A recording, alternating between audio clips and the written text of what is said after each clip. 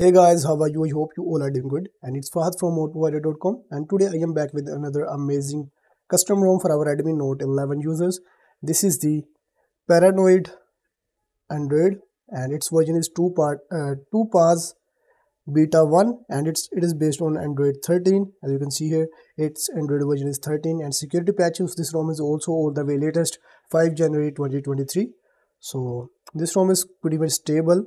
It's been more than 2 or 3 days I have been using this, and it's working pretty much fine. Today in this video I will be showing you its features, what customizations we have in this ROM, and I will also show you its full review, and I will also tell you if it is stable ROM for daily usage or not.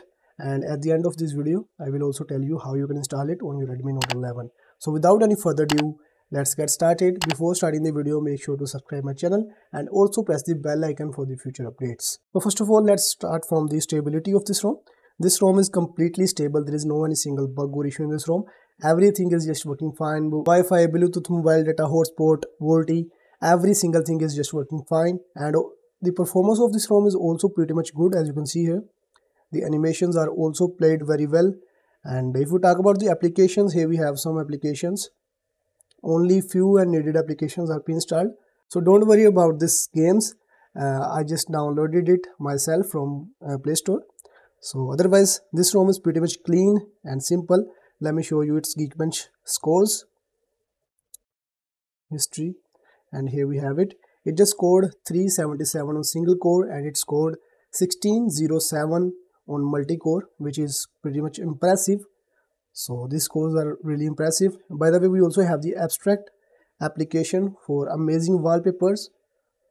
So you can simply download and apply a lot of amazing wallpapers by using only this application.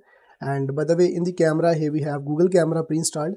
As you can see here we have portrait mode, photo mode, video mode, and here we have the translation. Maybe this is a go mode of Google Camera. And if you want more features like slow motion, time lapse, and all other things, then you can go for a open camera from Play Store, or you can also go for a Google Camera mode from the google.com. So other than that, every single thing is just amazing. From the left you can access the Google feeds. By the way, you can also customize your home screen to make it looks pretty much beautiful, as I did. As you can see here, you just need to go to the home screen settings, and from here you can manage the launcher settings. Then we have widget options. From here you can add a lot of widgets to your home screen to make it unique. Then you can also add wallpapers right from here. A lot of wallpapers are pre-installed. So other than that, here we have wallpaper colors, dark theme, themed icons, upgrade, system icon pack, and system fonts are also available right here. So now let's go to the settings and have a look on the customer. The home screen is looking pretty much cool, isn't it? It looks pretty much beautiful. And the quick settings looks like this. You can simply adjust and edit the shortcuts right from here. And in the settings, here we have user logo, search, then we have connectivities, apps, notification, battery.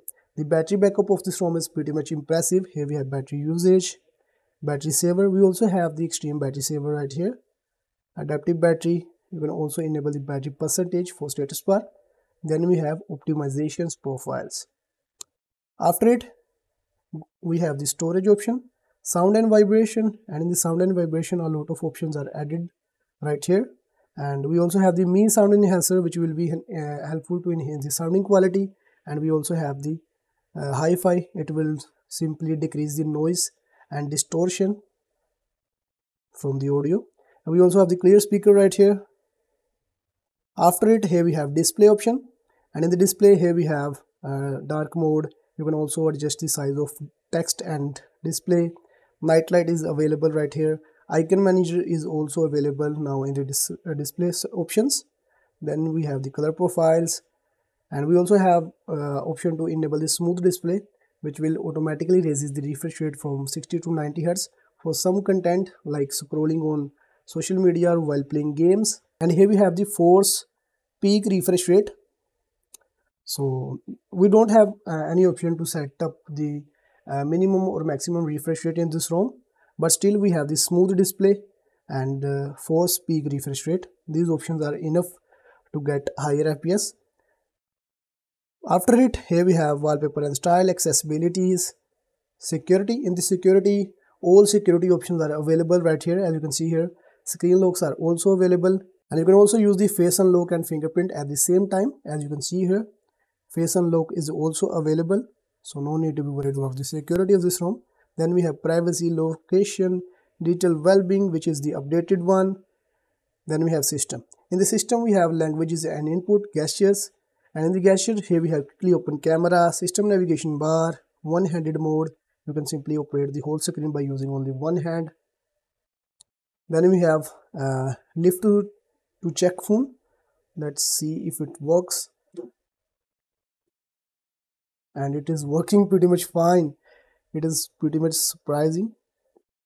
As you can see here, let's try it again. It is working pretty much. Now the flagship features is also available in this ROM. So after it, here we have press and hold power buttons, swipe 3 fingers for screenshot, playback control using the volume buttons, quick torch, prevent ringing, screen off gestures. Then we have date and time backup, system updates. You can also check for the updates right from here, and if any update is available, you can simply download it right from here.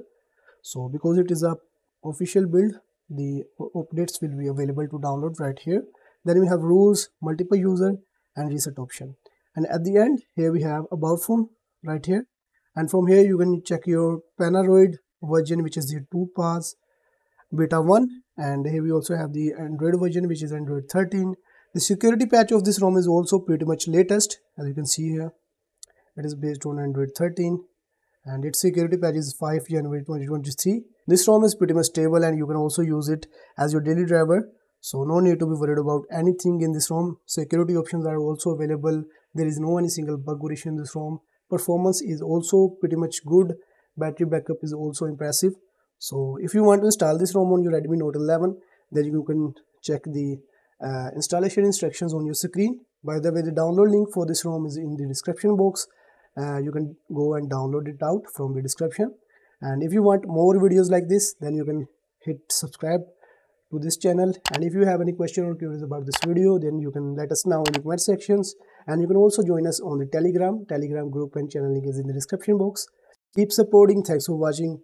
Subscribe and also press the bell icon for the future updates. See you in the next video.